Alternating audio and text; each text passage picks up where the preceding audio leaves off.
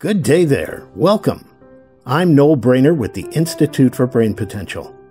You may regard me as a fictional professor at an imaginary university giving lectures to imaginary students.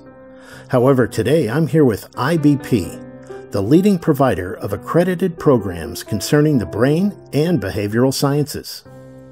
The following is a short highlight of one of our best received programs, Changing How We Feel by Changing What We Eat with Dr. Lisa Gaylor.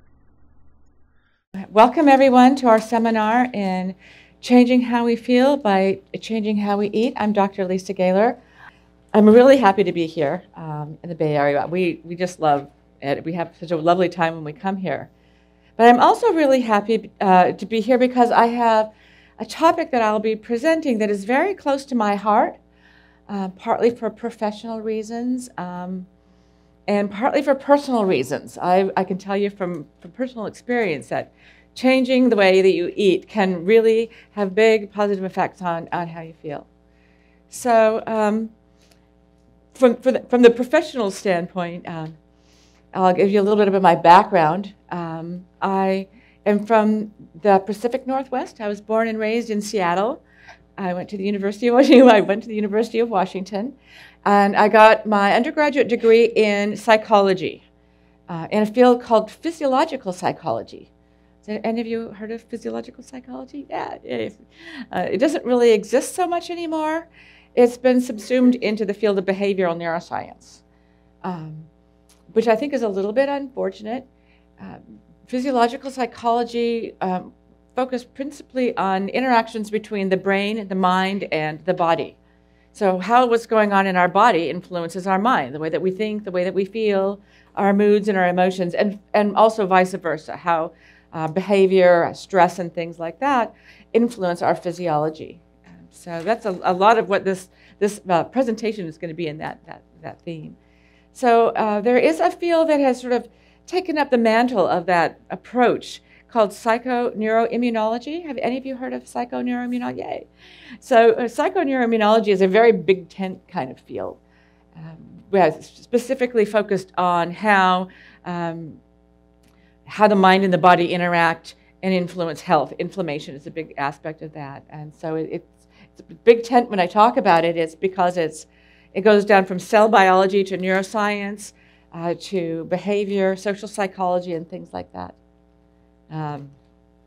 So this is the field that I actually ended up in, and I'll tell you a little bit before we get going on how I ended up in that field. And there was a point in my life where I felt like everything I was doing involved food.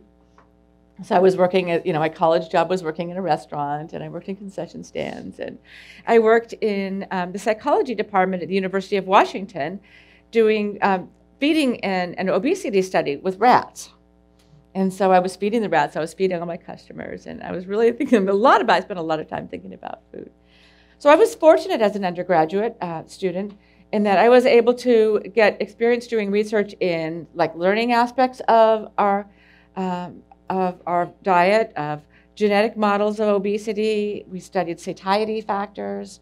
We studied developmental aspects, how overfeeding in childhood can lead to obesity later.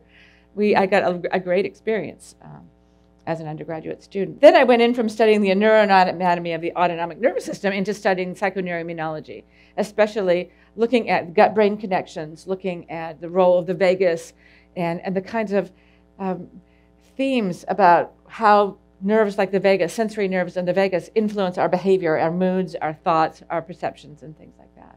Okay, so I ended up doing that for quite a number of years. I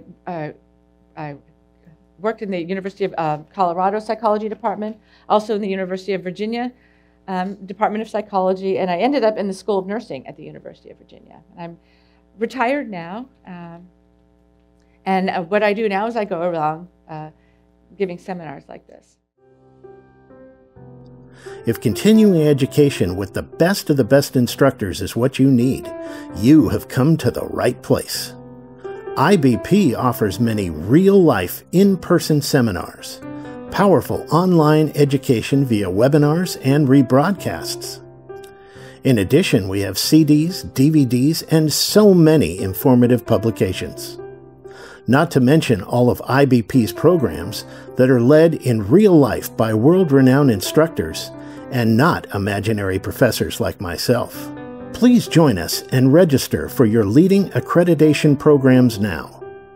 Or simply come on over and explore all that IBP has to offer. Click the link below for more information.